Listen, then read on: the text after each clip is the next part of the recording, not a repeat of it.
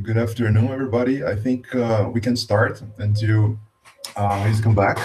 And this is going to be the fifth seminar that we have from this research seminar on information systems. And Raiza is going to be the speaker. She's going to talk about the general vision of a human-computer interaction. And I just want to, so as we used to do in every seminar, we have some initial thoughts, but we changed it slightly. We changed it a little bit, the approach, and I want the first thought is going to be more about the interaction. So what we want to do is that we're going to include the new interaction format. So we have been using chats on Google Meet for you to post your question, for interaction, engaging with the other participants. But we think that some of the questions were like missed from the timeline, and we want to have this. We want to give the opportunity for everybody to make direct questions to the speaker. Okay, so we're going to use Mentimeter for that. I think, if I'm not wrong, Alexandre already used it on the second seminar. And I think it worked fine, right? So this is why we want to try it again. It seems that it helped us organize questions even during the talk. If you already have a question, you place there at Mentimeter, and then later the speaker can take your question, and as soon as it's already solved or answered, the questions may be dismissed. And it gives an idea to the speaker as well of how many questions there are there to be answered, so that he or she, in this case, can better plan the timing and everything. But let's try it. This is what Flavio and I were thinking. We try if we think it's better, we keep it. Otherwise, we go back to the chat.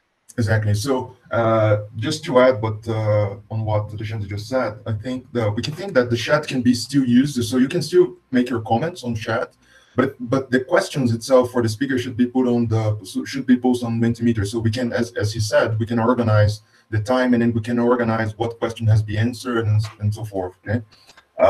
So for everybody that has already used, this is the link. I invite all of you to get into the site and use the code for that. I think I can do it afterwards as well. I can put it on the chat while Raiza is starting her presentation.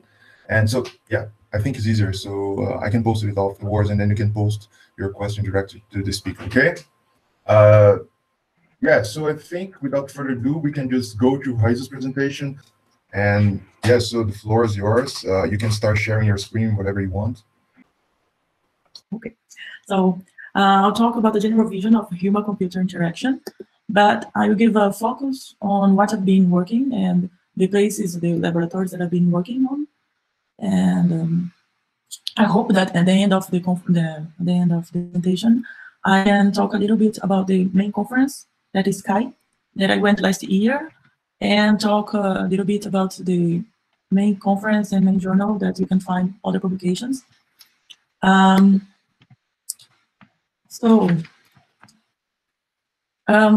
of all, you need to know what is a human-computer interaction. Basically, a human-computer interaction is a study of how people interact with machines. And when you talk about that, we talk about also about how people interact with different hardwares. So every time that a hardware is created, people had to think about people are going to interact with that. So when the keyboard was created a long time ago, people thought about how the letters should be displayed, and as you should know, there are different keyboards according the language that the person is going to use. So it also happened with the mouse that has to be worded. One of the things that work with mouse should be worded is about ergonomics.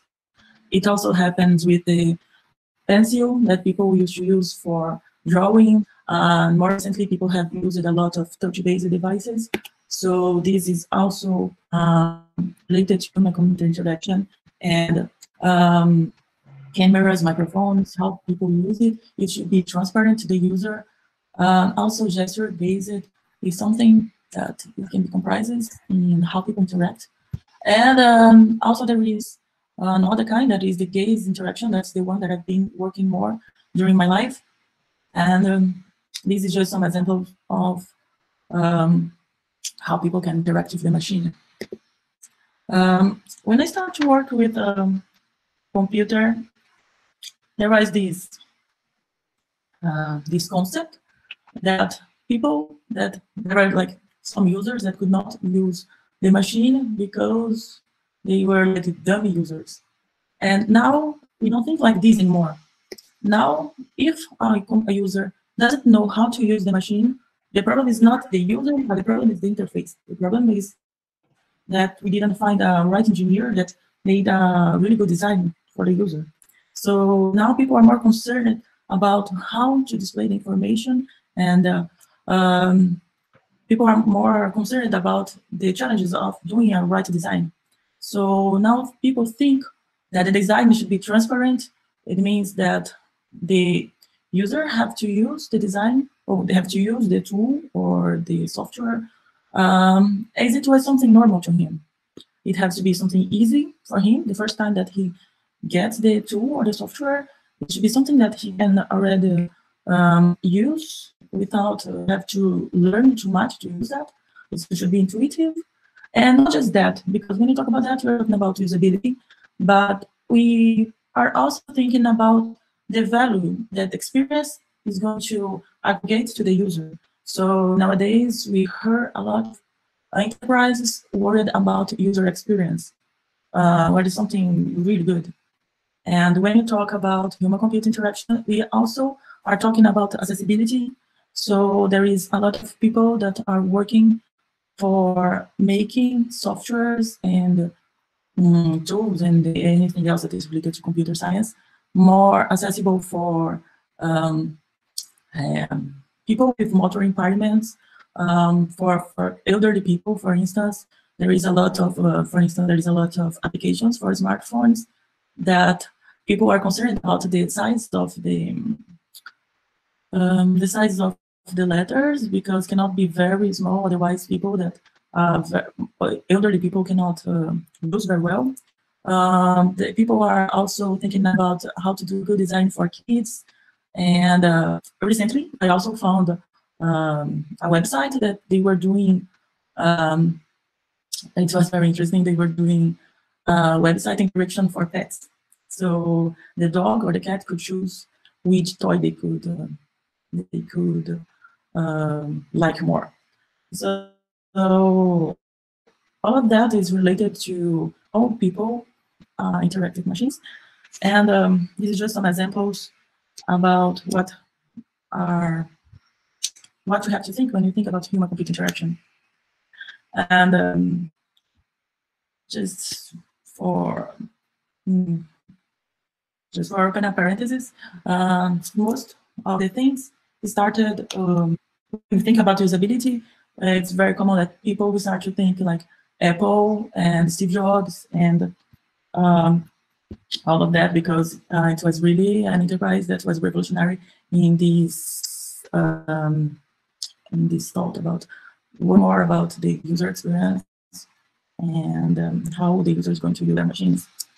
So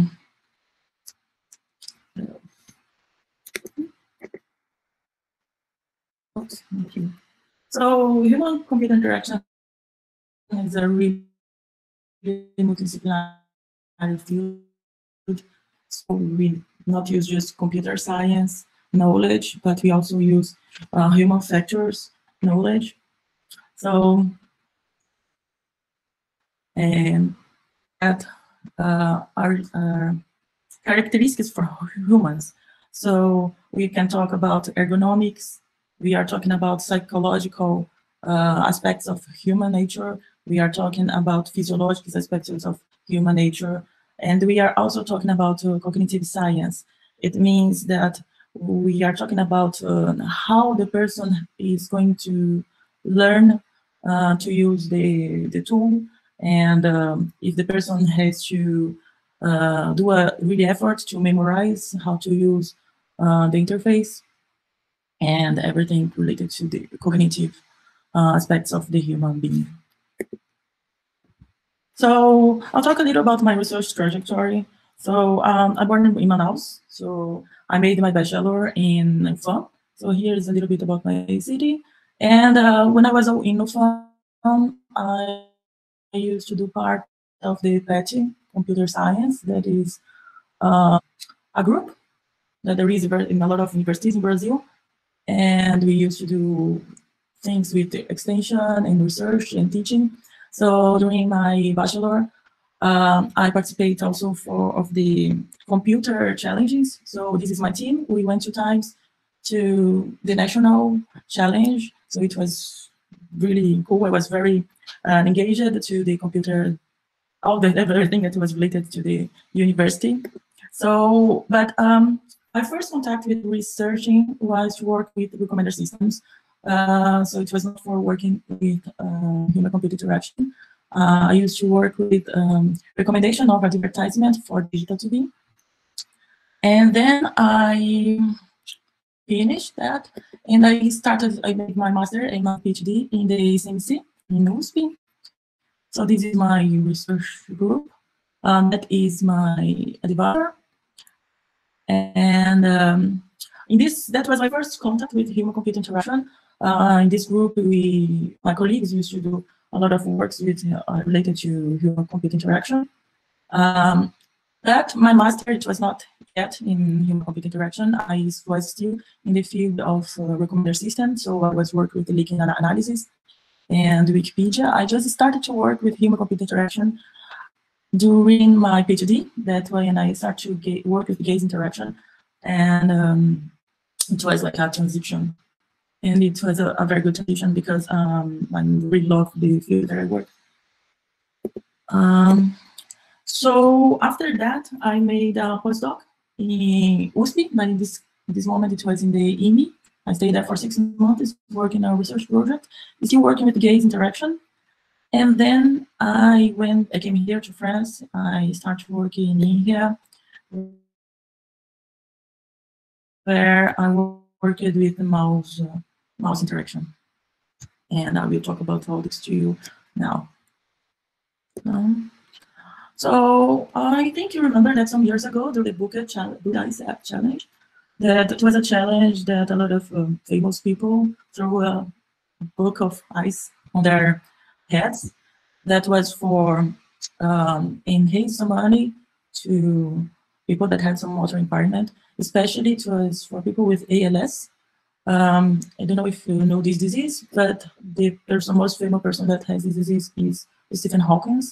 So, but basically it's a disease that a person cannot use no muscles below their necks.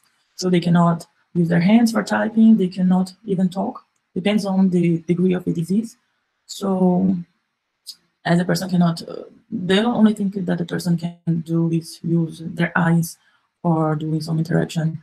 So thinking about that, we start to work with this scenario.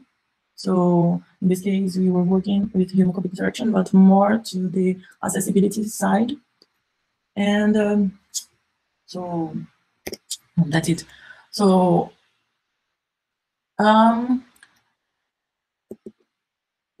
there is a lot of applications for gaze interaction. What we decided to work was specifically for keyboards, like considering that you have a virtual keyboard, was specifically for typing. So one of the first ideas that people created in academia for working with typing was we're working with gesture-based gaze typing. So for doing that, we have to consider that we have a screen, and usually there is a tracker that is tracking to where people is looking at. So the gesture-based was considered that the person needs to do some gesture to type a letter. So here I put a very simple example of a gesture-based. Let's imagine that a person wants to type a letter. Let's imagine that the dot can be when the person looks to the left, and the slash is when the person looks to the right. So then the person has to do a lot of gestures. So I'll give you a time just for doing a small exercise. So consider that dot is a movement to the left, and is not a head movement, it's just a gaze movement with your eyes. So a dot is a movement to the left, and a slash is a movement to the right. So I will give you some seconds for you try to type your name, just for you have an idea how tired this can be, and just to have the feeling of the problem with this technique.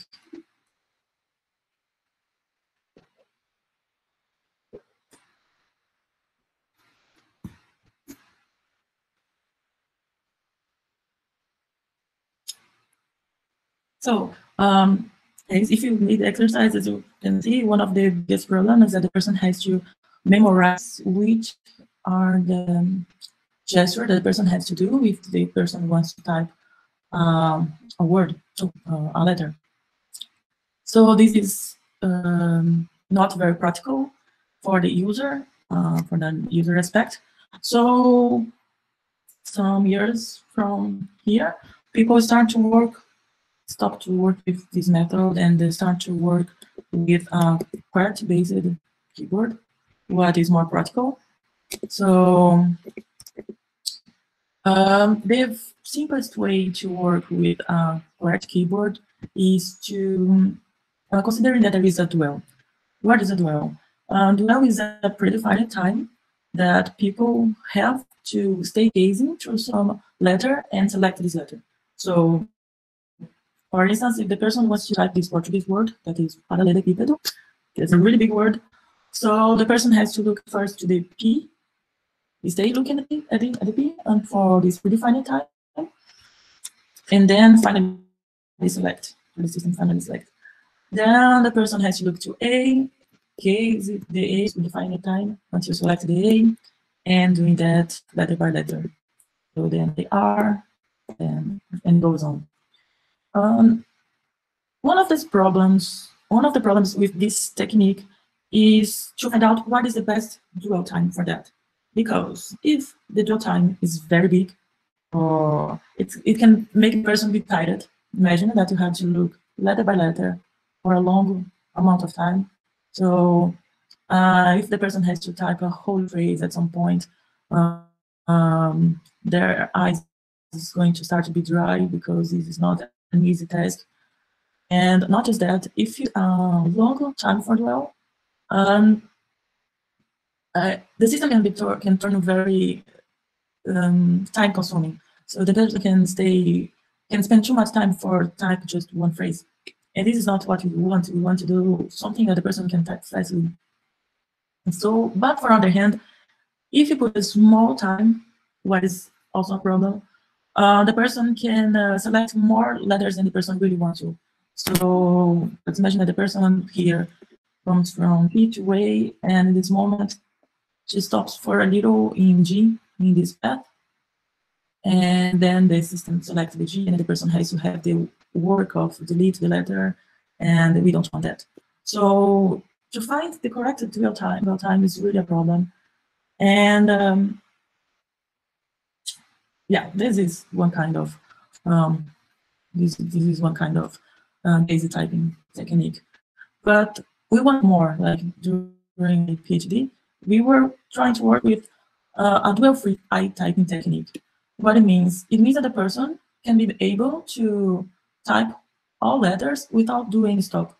So we have during this process a lot of problems with these not the selection of not wanted letters.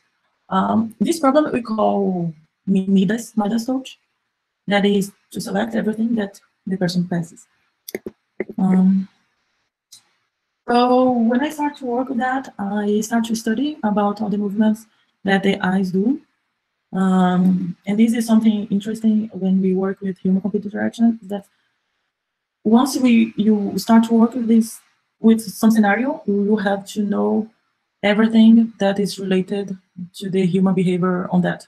So once I start to work with gazing, I had to know what are the movements that eyes do. So the most important movement is the fixation. Is a fixation. That is when you gaze to some point like here in this example, let's say on the screen. So that's a fixation. And then there is also a saccade. That is when you go from one point to other point. When we are working with typing, not just for gazing or for eye typing or touching, all the typing systems, we have this problem. We also have this problem of language error. That is, sometimes the user can type wrongly the word that they want to do, and we still have to find out what is the correct word. So we also have problem. This is a problem that is before all the movements. But we also have problems during the movements. For instance, during the saccade, we have problems because we can have problems with the optical system. For instance, we know that our eyes doesn't work very precisely. Our eyes can be shaking sometimes, and it can confuse the eye tracking when the eye tracking is trying to track where you are looking at, gazing through. We also can have problems in visual memory.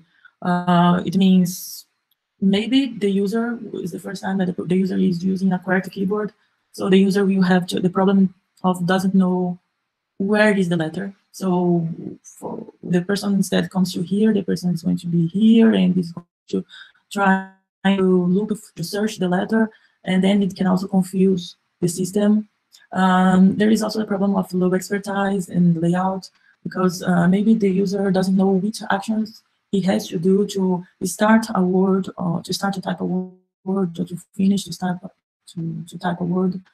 And it also can be used for the system, and you have to deal with all these problems.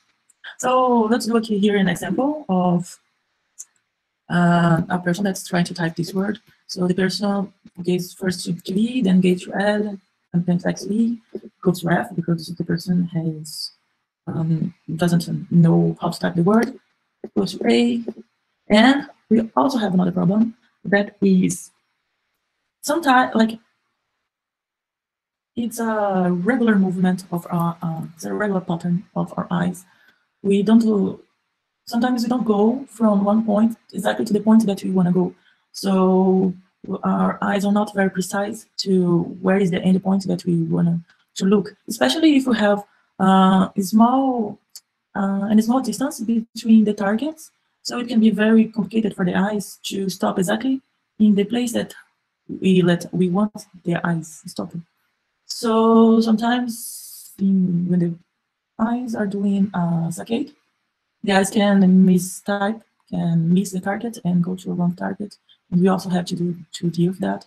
So this movement we call scanning. And then there is this, the person finished typing, and we have to deal with that to understand that person really wants to type elephants. So, and as I told you before, we also have to deal with the movements that the interface requires for the user to do the typing. So, and we also have another problem, that is the eye tracker. The hardware that we use influences in how many samples we are going to obtain. So we can have very cheap eye trackers like $99, or you can have very expensive eye trackers like $10,000. And usually these very expensive eye trackers are used in neuroscience studies. But in this case, for us, we wanted to do in this during my PhD. Our idea was to create a system that anybody, like even people that doesn't have too much money, could be benefit, some benefits. So in this case, we used a very cheap eye tracker, the eye tracker of $99.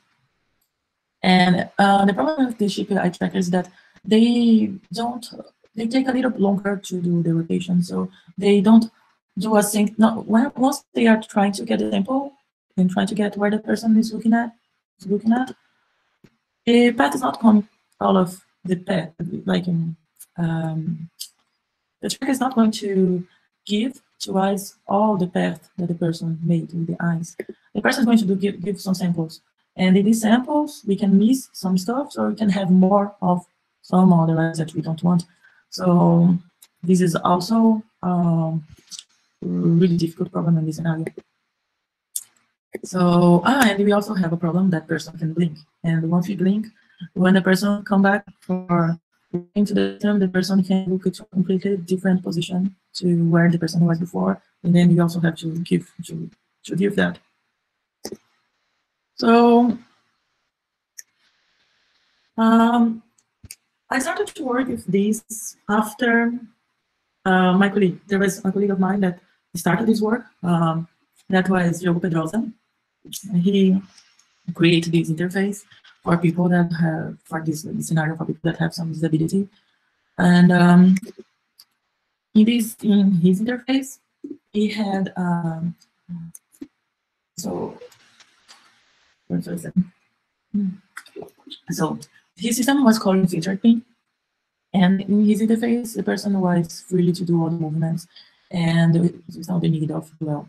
So he had in his interface a phrase that the person should type, and then the time that the person typed a word, the typed word appeared.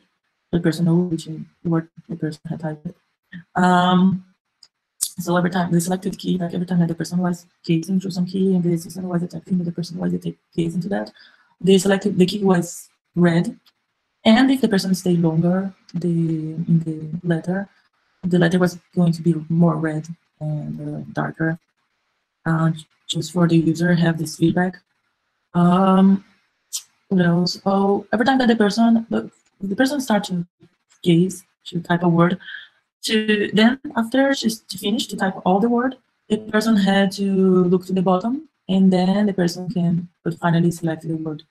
So when she gazed to the selected word, the selected word stayed like with a dark blue, and the person was able to come back to the keyboard to type the next word. But in this case of this example would be the A. So to deal with the problems that I told you before, what he made was system that was based in future. So what he had was a completely messed up entry that was that. And with this entry, he filtered the letters until he finds some candidates, and then that's it. Yeah. And then the person could see if the correct word that the person was looking for was in the list or no, and then the person could retype or select the word. I'll give you a video just for you to see the tool working. This work he published as a small work, like very in the beginning in the CAI, and then he made application in Taxes, that is a journal. So for the CDCAI, he made this video that I will pass to you so you can see it working.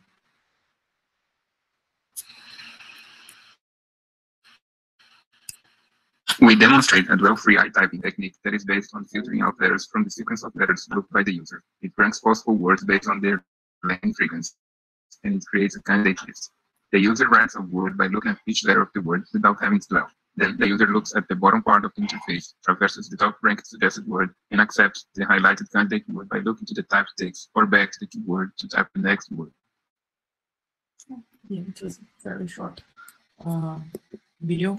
So, okay, so since we had this work and I was starting my PhD, we were thinking about what we could do. We had an opportunity to increase this ranking of words. So, for instance, in this example here, with his technique, the correct word appeared in the third position. So our idea is to put all the words, or as many as possible, in a better ranking position. And as I already had knowledge in recommendation systems, so we start to use recommenders methods for working in the ranking. So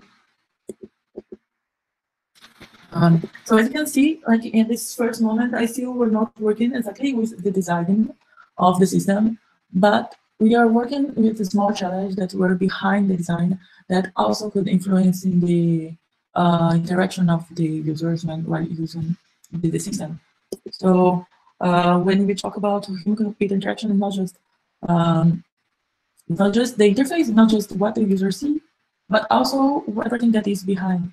So we can also combine human-computer interaction with different fields of computer science, like recommender system, machine learning, and anything else, software engineering, and others.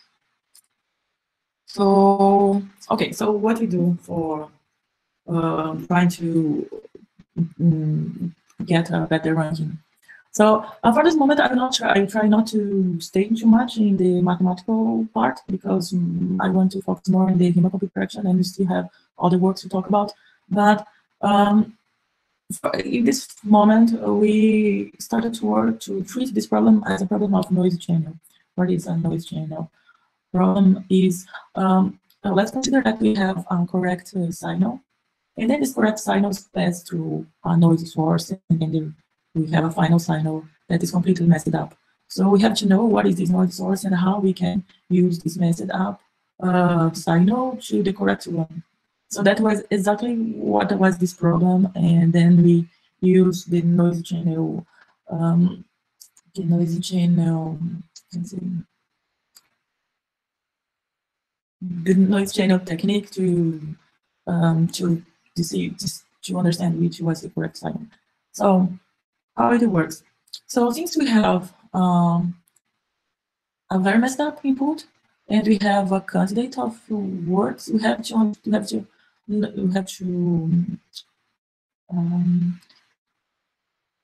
get what of the candidate words can be the most probably of the correct word. So for doing that, we used a lot of probabilistic small pieces of probabilistic also. Small pieces of probabilistic things you're gonna see during the presentation. But for the first thing that we used, it was a language model. What was that? It was the probability of the word being in a dictionary. So we had a dictionary with frequencies of words in a corpus, and then we used that. Then we made a semantic metric where we combined different probabilistics. For instance, we combined different small pieces of the problem. For instance, what was the probability? Sorry, I'm confused here.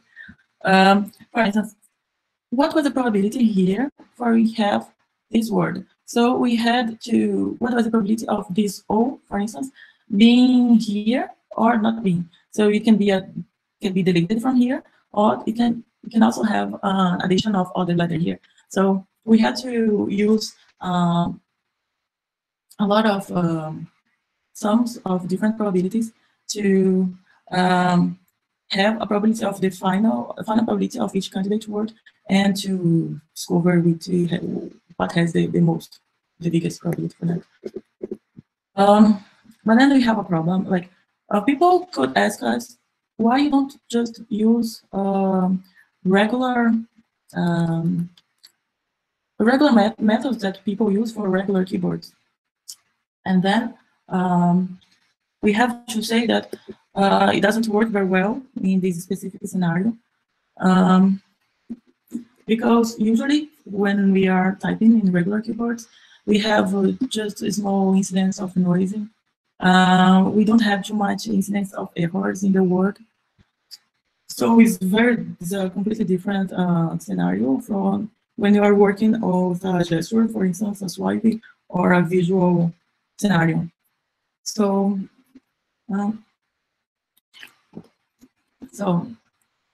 we made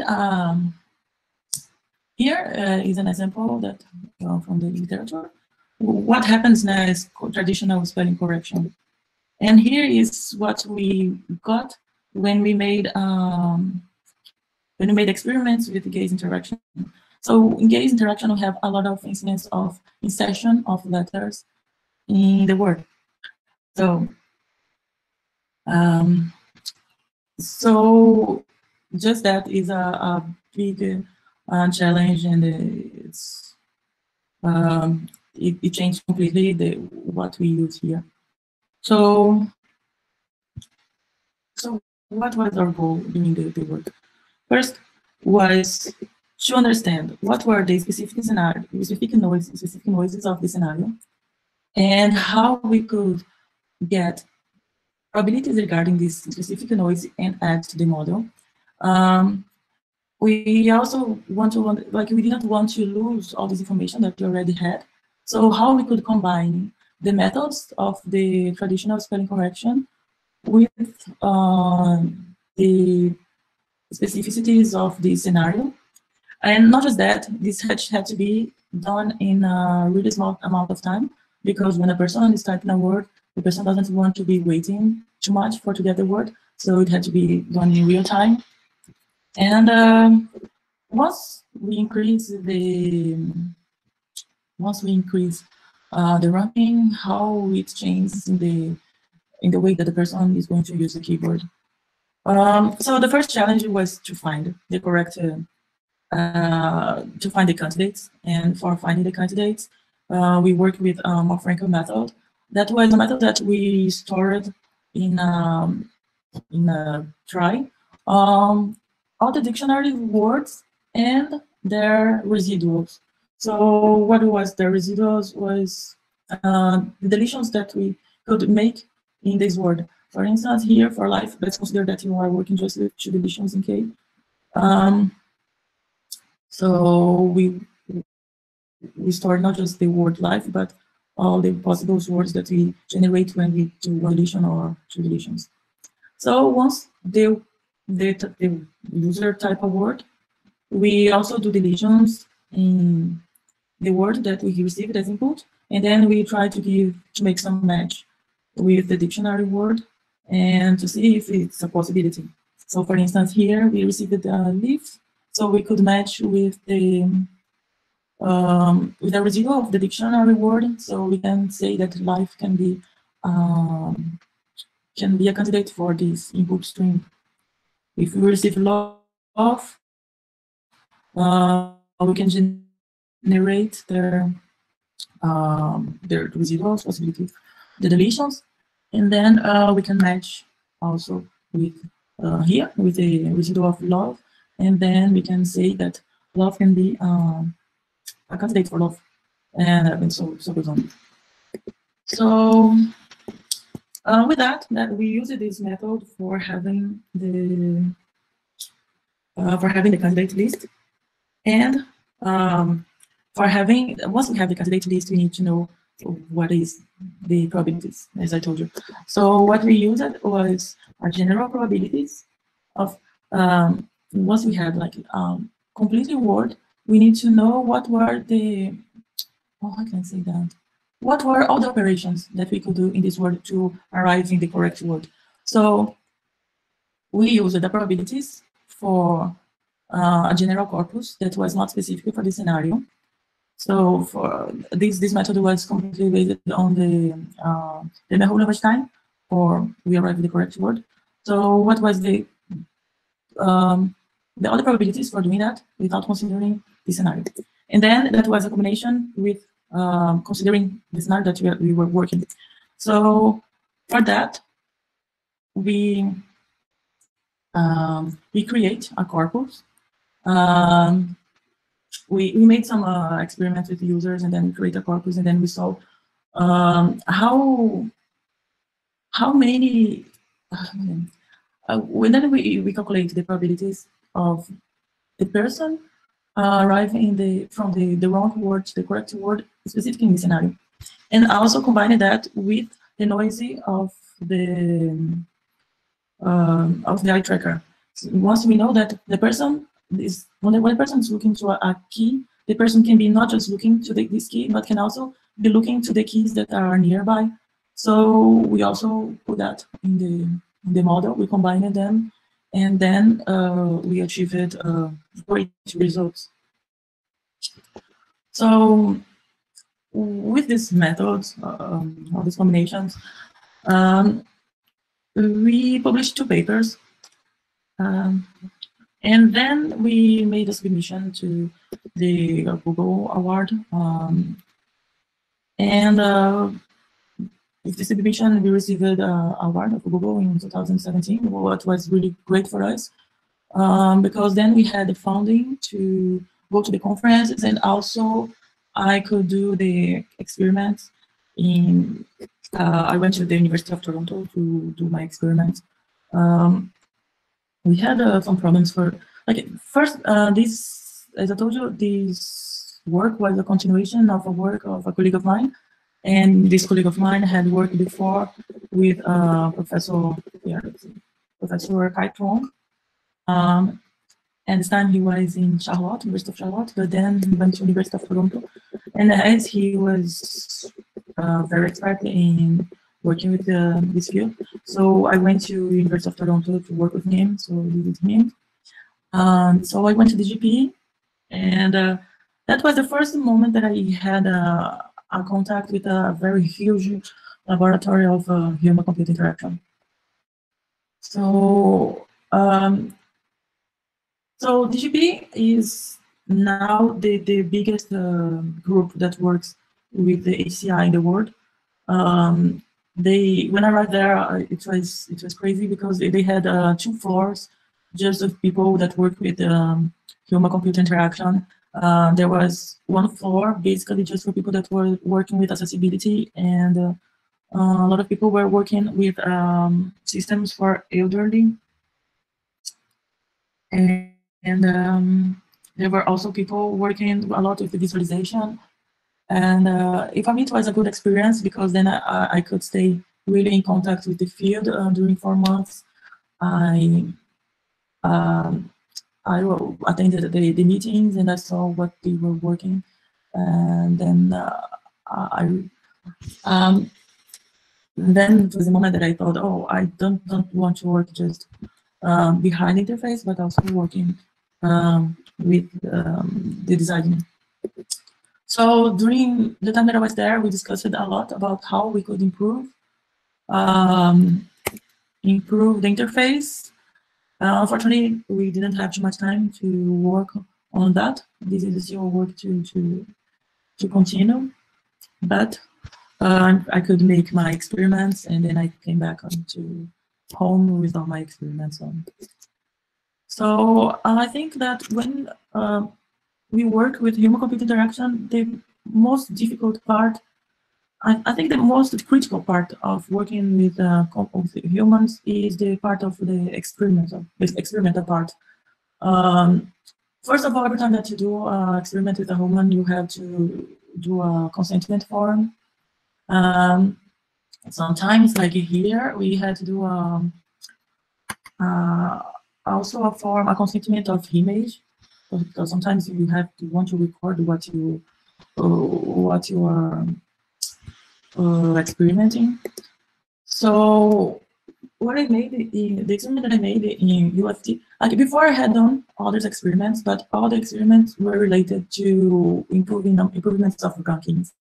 So we created different methods, like the ones that I said before, and we compared all the methods, but all of them we were using techniques of recommended systems. We are not using humans for doing the experimentations. So that was the first time that I made the experiments, like really worried about the human part. So in this moment, we compared the model that we had, the ranking that we had with the filtered pin. So we made experiments with 8 users, and every time that you do experiments with the humans, you have to report not just the numbers, but you have to report about the users, if they were female, if they were male, if the age, if they, in this case, for instance, if they use glasses, if they use contact lens, and if they decided to use or not to use in the experiment, all of that. So during this experiment, we made 6 sessions of 1 hour, each participant.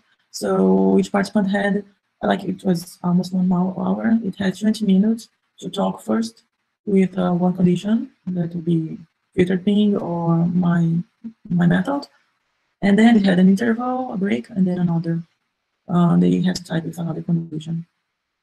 So we applied a form of NASA TLX form, that is a form for, we see how it's a subjective form for the users, tell how the person feel during their experience, during the experiment. So we made two groups. So the first group started with one technique, the second group started with other technique. All of that had to be randomly. So we had, so for using, like all the experiments that I had done before, we had we were using a different corpus. So at this time, for being fair, we used the same corpus that Pedrosa used in his experiment. So that was something that could be, we could get results that were not what we were expecting because of that. So that was also a challenge for us. And oh, sorry, there is another difference, like if for doing experiment in Canada, from doing experiment in Brazil, that in Brazil we cannot give any kind of money compensation to the participants, while in Canada we can. So when Pedrosa made the experiments the first time in his paper, so he had this, like he could do a compensation, like a financial compensation to the users, and a financial compensation can also change how the user is going to be willing to use, willing to participate of the experiment. So we have to stay all the time the same condition, all the time the same human condition. And other thing is that if I made the experiment in Brazil, it was very hard to find people that were like natural, like that the English was the first language. So that was another good thing about doing the experiment in Canada. So here I put the final results just for you have an idea. But the good part that we had here is what we measure in this case for this scenario, that is words per minute. That is, as you can imagine, the amount of words that somebody can type in a minute. So we can see that in the end, people, like here's the first session and here's the last session, people with our technique were able to type more words faster than the filtered thing. Yeah, we also can see that people deleted less because they commit less errors when they were using our technique. So just changing the ranking made a great difference. Here I have a graph for participants just for ReSIS, not just in general, not in general, but by participant, what were the improvements and all the participants. Some participants doesn't have a significant difference when using, but most of the cases they have a significant difference when they were using our technique. And here is what we got with the ranking. So basically, considering that we could put 6 words in each page, basically until the third page, the person could almost could find more than 90%. It was like the person could finally can easily find the word that they wanted.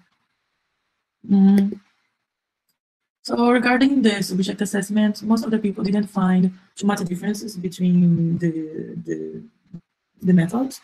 What was very understandable because it was just something behind the interface, it was not something in the interface. If there was some big change in the interface, of course they could notice. But they realized, some participants realized that they could find more easily the correct word.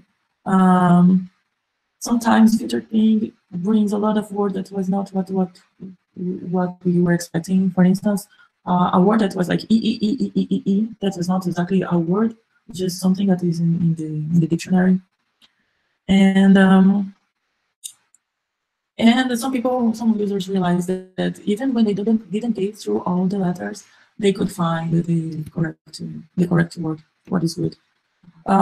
What we also did with this experiment was a study of the time that people spent to delete the word, to select a word, and to write the word.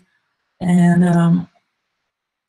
I think that the most impressive result was for the selection, because people really spent less time for selecting the word when they were using our technique, because usually our word was like better ranking and they started the people used to look for the word in the first position.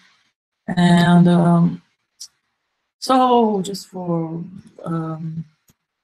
giving some numbers more concise, so in average people achieved 17.5 almost in words per minute, what was good.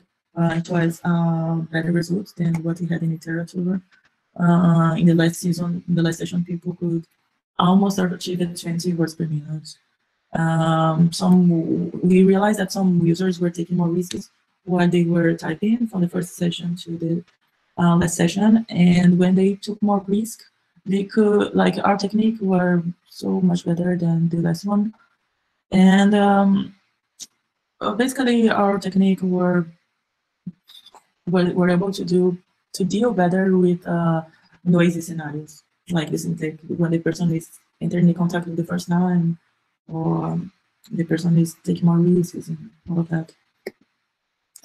So, this is some follow-up of this work that we had. We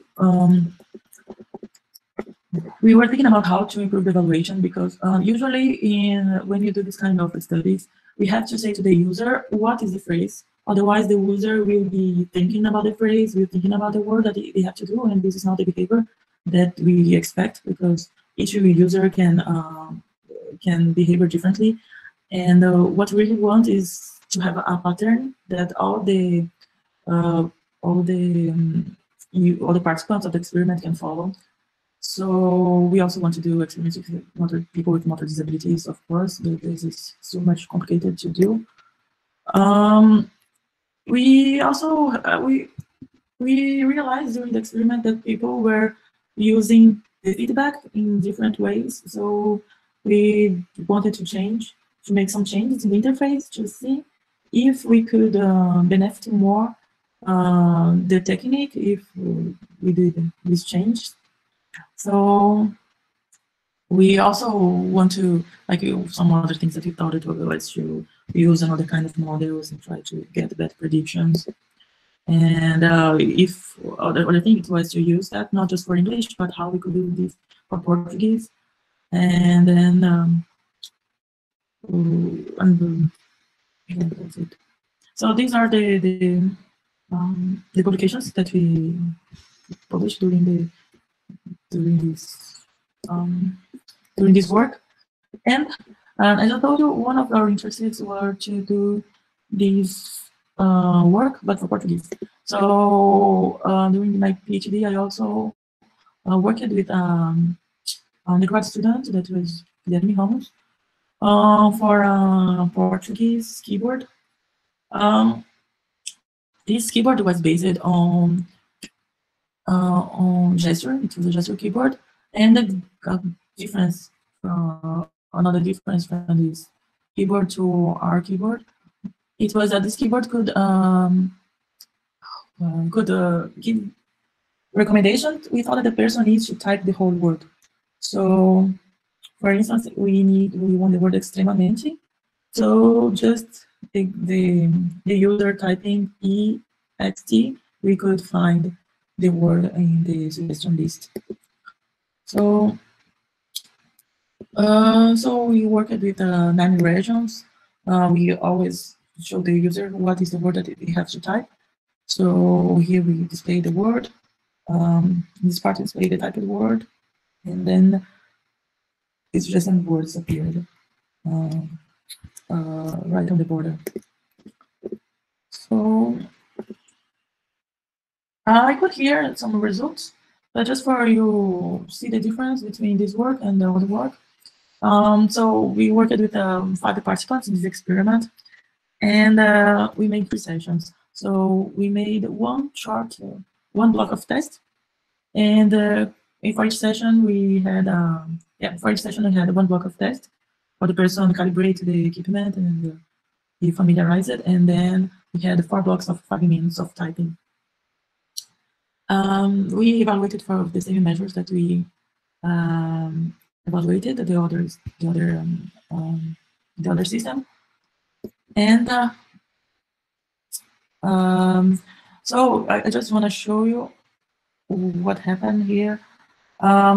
So X is a gesture-based keyboard. So the amount of words that the person, like the speed the person achieves, is not so high, and this is this is something that we really wait. We know that that's what happened. So for this kind of keyboard, this keyboard was for a gesture keyboard. This keyboard was working really well, basically because of the recommendations, and also it was the first keyboard for Portuguese. But we didn't have high speeds like we had with the one that I showed before. That we had like almost 20 words per minute, and now we had almost 8. But still was good for the kind of the keyboard that we were working. So some just for talking about evaluation of the interface. Some participants related that they have feel some tired sometimes.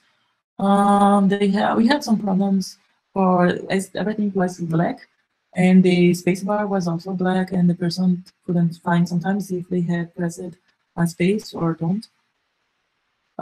They had some problems to identify in the beginning, when they first contacted the interface, what were the correct gestures that they had to do to type some word. But at the end, they were satisfied with the performance, and they also talk about the font size. So, okay, so these are the words that I've been working in my PhD. But after that, I went to IME. I started to work with Hitoshi Morimoto. That was in the committee of my PhD defense. And it was really good because he was really a specialist with gaze interaction. And then I was really discussing about interfaces, and I started working with human-computer interaction.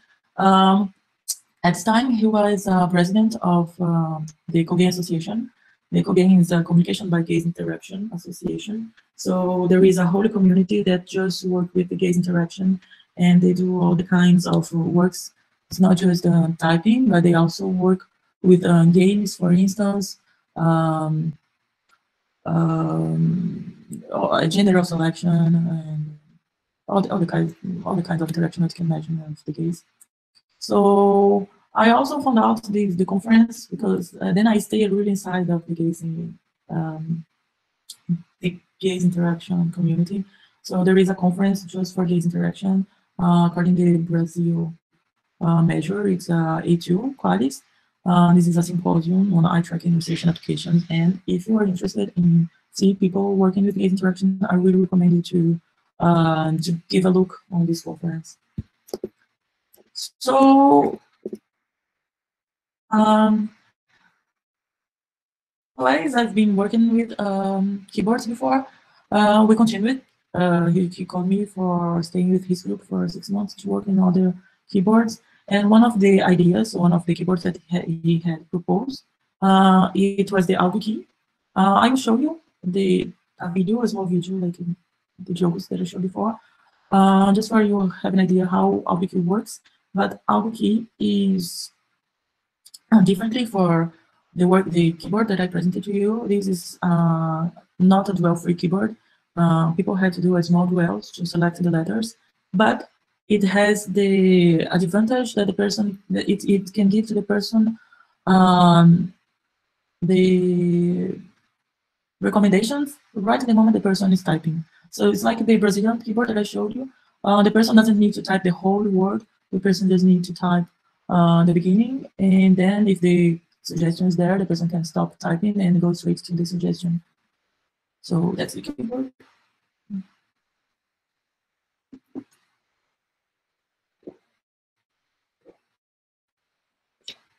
So there's no sound. But here's the phrase the person is typing. Oh, the person has typing. Here's the phrase the person is typing. I'm gonna give a pause here just for you see. Okay. Something that what is very interesting about this keyboard. Oh, can I stop it? What is very interesting about this keyboard is that we use it not just we don't use just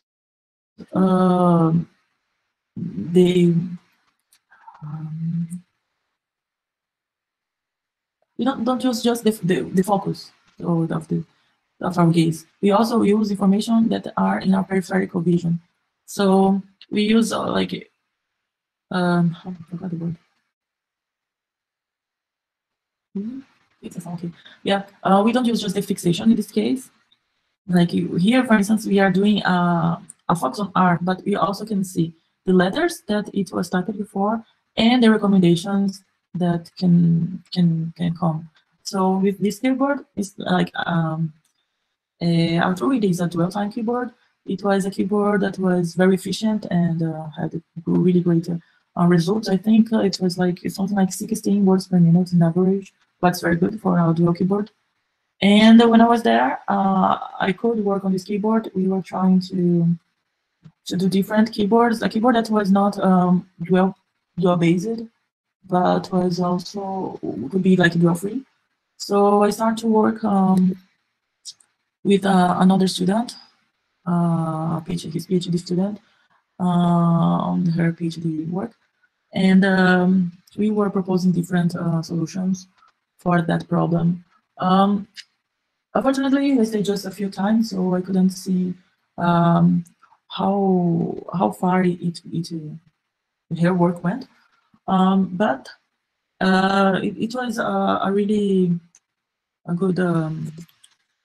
It was a really interesting problem to think about.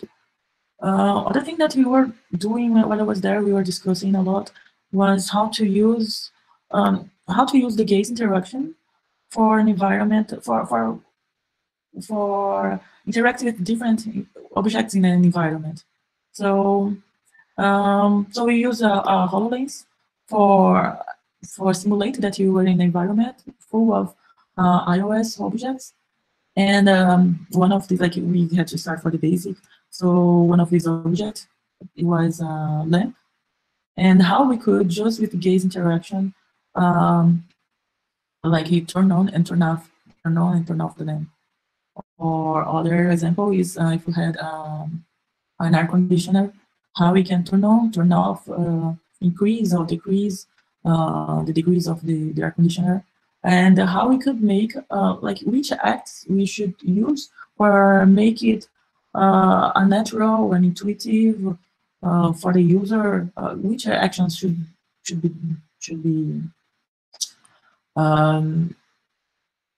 used, should be created for making this interaction transparent to the user.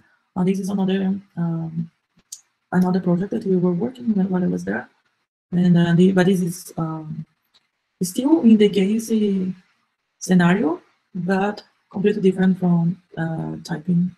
That is what I was working for, and this was a really interesting problem as well. I stayed there. Oh. Okay. So I stayed there for 6 months. It was a very short period.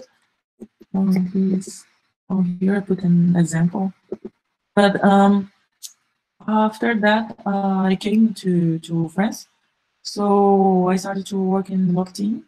That is also a team just work with human-computer interaction, and they do different kinds of works. They can they work with 3D environments, like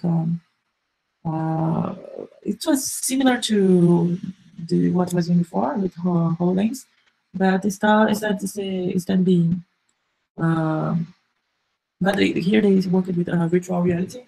So they were working with how to select objects in virtual reality, and it was an interesting work. That was work of my colleague Mark, and they had different kinds of work. This guy was working with music, trying to, once you have a keyboard, how to discover the notes the notes that come from the keyboard, like musical notes. Let's see other examples. Well, there are so many.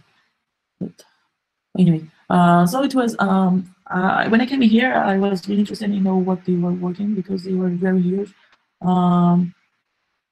They do a lot of publications. Just in this year, they made 11 publications, and this is one of the years that they didn't publish too much because all of the things that had happened in the world. So when I came here, I came to work with a mouse. So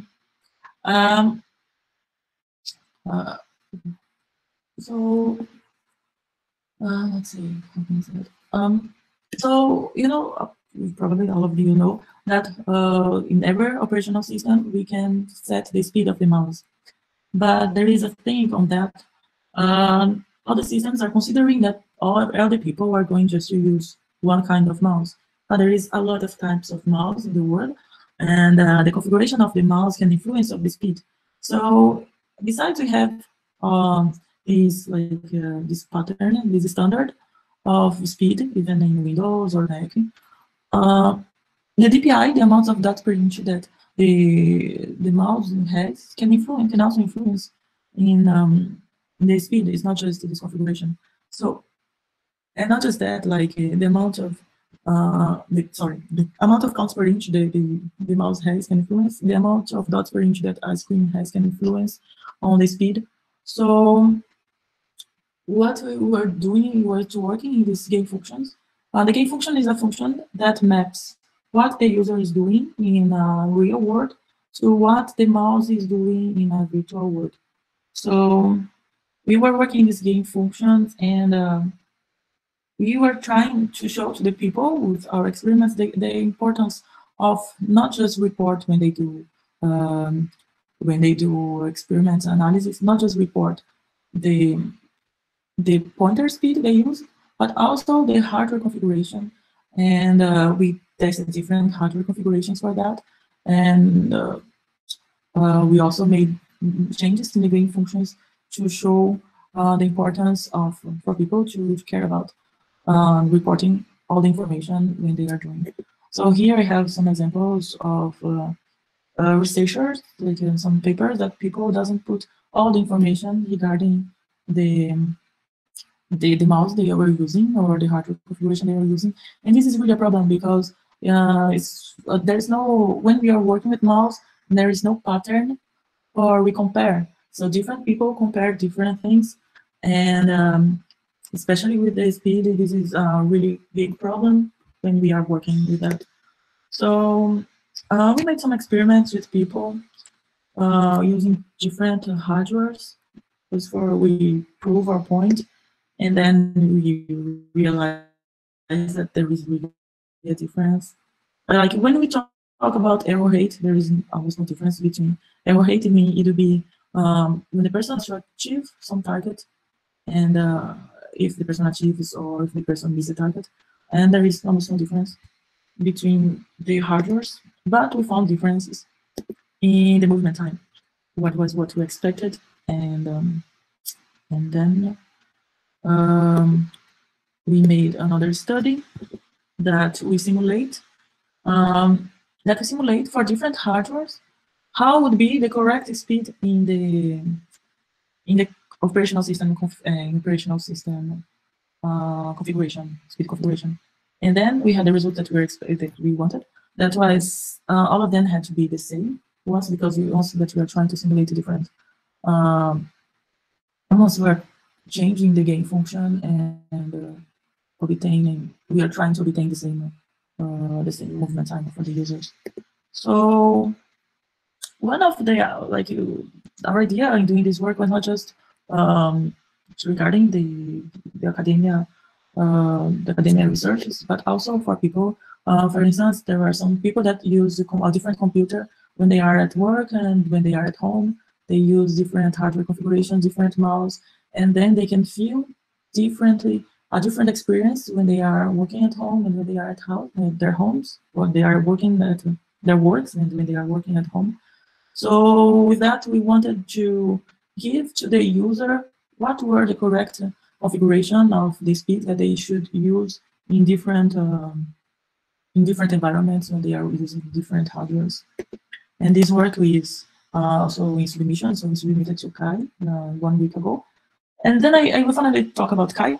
Kai is the main conference of human-computer interaction. Last year, India gave us, to the whole group, the possibility to go there.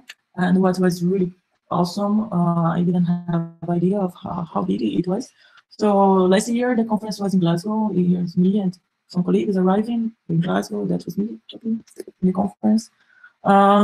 So just for you have an idea how big is the Kai. Kai conference is the second biggest conference from ACM. So it is, I don't remember exactly now who is the first one, but I just know that this first one passed Kai very recently. It was 4 days of conferences, and it was during the 4 days, we had 22 parallel tracks. So sometimes it was very difficult to find which track we would like to watch because it was all of them were very interesting. So it's more than 700 papers, almost 3,000 exhibitions. And if you are interested in work with the human-computer interaction, I really recommend you to give a look in the papers. And also they have a lot of videos on YouTube. You can look for Kai 2019, 2020. These are all small videos like the ones that I showed to you. And then you can know more about other works of HCI and also have some ideas. I will just show you one more video, and this video is one of the guys that idealized this. This is a jacket that was a partnership between Levi's and Google, and one of the person that thought about this jacket, that worked on the jacket, made a talk on the conference, and I was really in love. There is a lot of things that I would like to show you, other works of Kai, but I guess that I use it too much of the time. I will just show this jacket very quickly for that work with human-computer interaction, there is no limits. I showed to you some works that I've done with gaze interaction and the mouse. I will just show very quickly what I made with mouse. But basically, it's everything that you can interact. So if you can interact with, like if interaction with a robot is also an interaction, ways of interact in the touch is, like there is a lot of ways that people are thinking about interaction in touch. So this is also very cool. So I show this jacket to you now.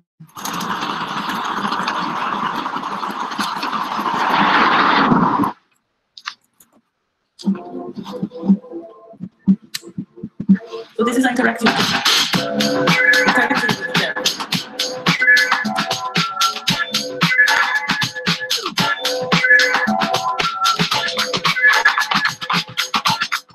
Call from unknown. So you can add extras in the jacket and they communicate vertically. Getting next direction. Turn left onto 15th Avenue.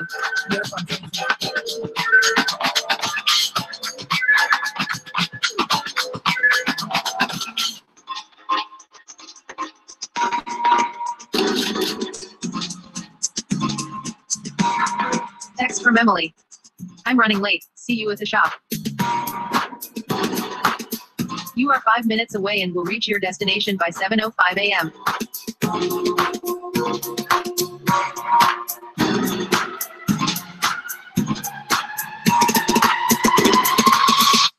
Okay, so that was one of the talk. Like one of the talks was like how they produce it and how they thought about and how they realized on the process to finally achieve the jacket. It was really interesting, and it was interactive jacket that you can also configure what interactions you want to do with the jacket. So if you want to see your email, if you want to know the route to arrive in the work and all these things, this is very interesting. So some main conferences of the field is the main conference is Kai. The second main conference is WIST. There is also a Brazilian conference just that is just for human-computer interaction, that is EHC. There is the main journal of the conference is the Tokai, that is also the same people that do Kai, but this is the journal. There is a journal just related to accessibility, that is T-Access. And there is also the International Journal of Human Computer Studies, that is also a very good journal for EHCI. I recommend to you also there is a series if you are interested in knowing more about usability and design. And this thing, there is a series just in Netflix that is just about design. And there is one episode in specifically that is they talk about the design of digital products. And they talk about, I think they talk about a lot of digital products, but specifically they talk about Instagram and why Instagram is such a success, especially because of the design they decided to adopt for people interacting in the application. But thank you, and sorry, I guess I talked too much. And if you have any questions, I'm here to answer. Okay, Raiza, thank you very much for your talk. I think we all learned a little bit more about the career of this type of research, and also some of the ongoing works or the works that you can do. I think that we have a couple of questions, and yeah, I'm gonna ask the first one. I'm trying to do it in a sequence. So, what was your inspirations to research on techniques of eye typing? Sorry, what do you mean? Yes, What, so what was the inspirations for you to start researching the techniques of eye typing? Why did you learn Okay. that? So actually, it was a following up. I was actually working with the recommender system. I saw we had this work of Pedrosa, and the first idea actually was to put this keyboard that he had for Portuguese, and Portuguese had some particularities regarding English, because in Portuguese we have accent and special characters. So we started to think about that. And then when we were working with this, we thought, why don't we use recommender systems and other of these things in all the methods, more like probabilistic methods in this case, in this keyboard, and try to enhance the ranking. But it was something natural that happened.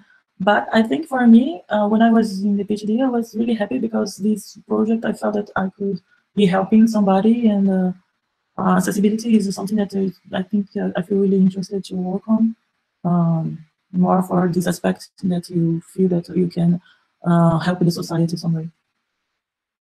Nice, nice, nice. There's another question, which is, do you know any about augmented reality technologies applied to your research context? And so at this moment, the only contact that I really had with augmented reality, it was the IoT project that I showed to you when I was in IME. But this is a field that's quite new field, so there is not too much works on interaction for this field yet, especially because people doesn't have too much access to the equipment. So this is something that make people go a little bit slow on this side. But there is a lot of opportunities for creating new kinds of interactions for not just for augmented reality, but also for virtual reality as well. I don't know what else. Yeah, okay. There's another question on the screen. Do you think that method learning system can help solve the problem that how people with disabilities, they use? Yes, we think so. When we are working, like when we finish because we used something that was a very simple, it was like probabilistic model. It was just a combination of different kinds of probabilities. So we mixed them in an equation. But then after that, we were thinking about using other more sophisticated methods. But the only problem in using more sophisticated methods is that they are very time consuming, and we cannot use too much time for finding the correct word. We have to do this right straight, for the user don't be waiting too much. And not just that, we also have problems with the machine. Sometimes the person cannot have a good machine to process it. So we have to think wisely about using something more like a more sophisticated method in this case.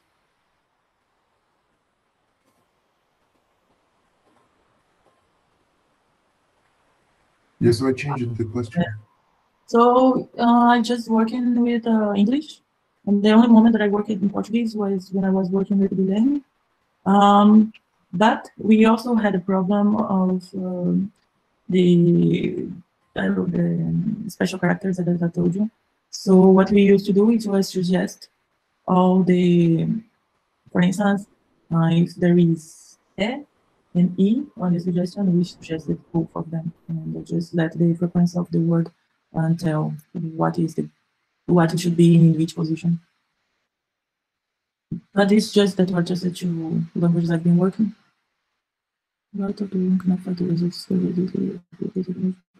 Yes, this is something important. I didn't talk about it, but this is really something really important.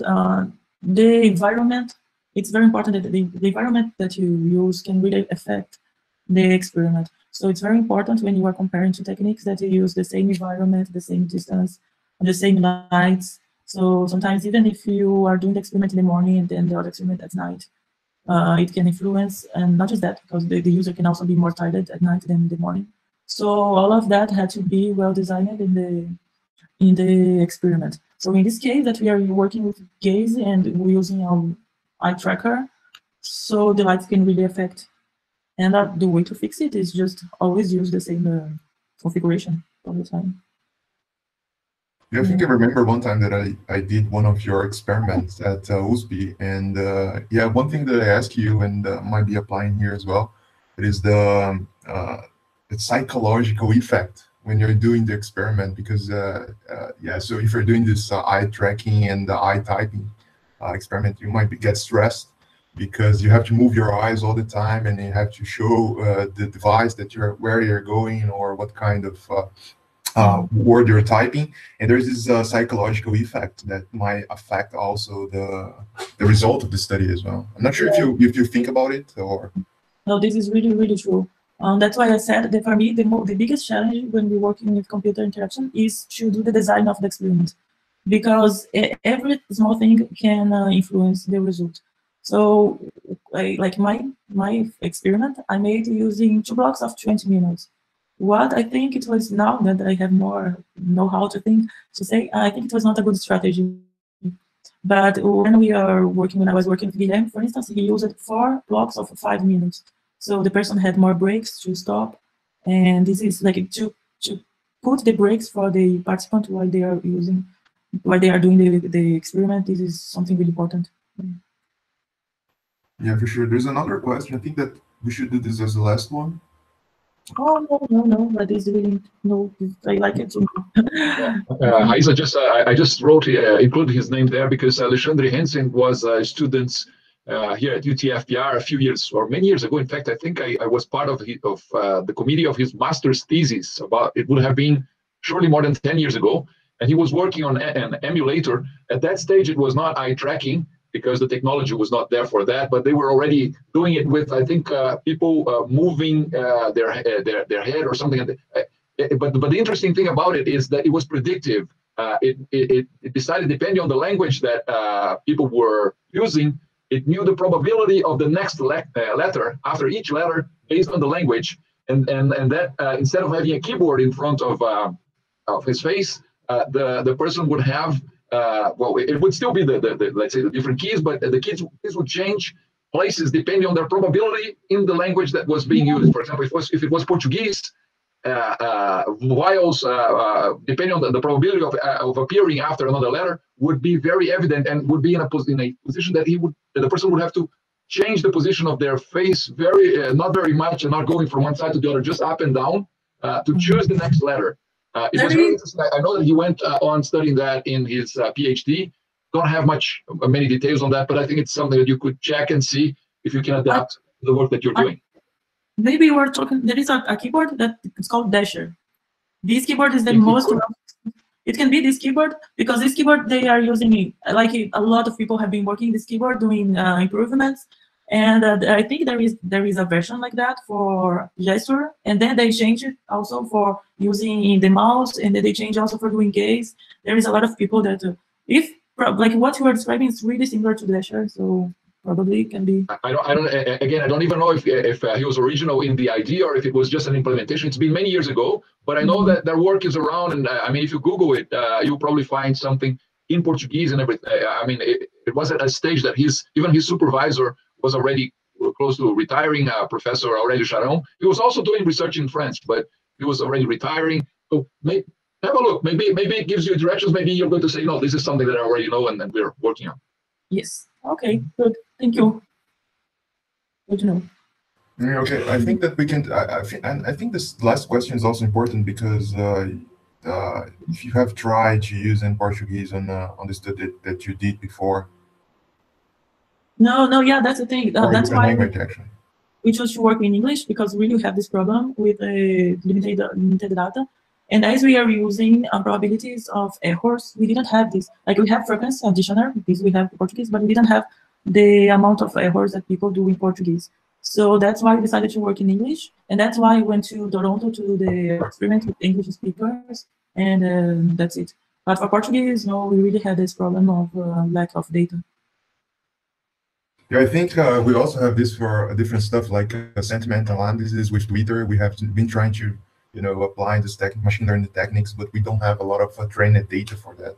In Portuguese, we have a lot of data set, like 3 million, 4 million, 10 million tweets to train the machine learning technique, but for Portuguese, like none. We don't have anyone. We have people to produce. Are interested in work of that, I would recommend to look for the NLP group in the ICMC, because they work with there's a lot of people working with Portuguese language. So I think in Brazil, the people that work more with NLP for Portuguese is this group in ICMC, in USP. So yeah. I remember that we also discussed about a partnership with them, but this partnership, we couldn't, like, it's too much things that we always have a lot of ideas, but we cannot do everything that we think. You know that. Yeah, for sure. You have to stop at a certain time when you're doing your PhD, otherwise you're gonna spend a lot more time doing different stuff.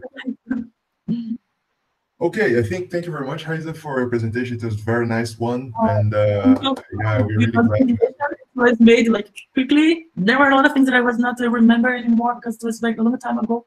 So sorry for that. Yeah, you want to thank you for your patience and your attention. No, that's fine. I think all of us enjoyed a lot the talk. And I'm going for the last details. I'm not sure.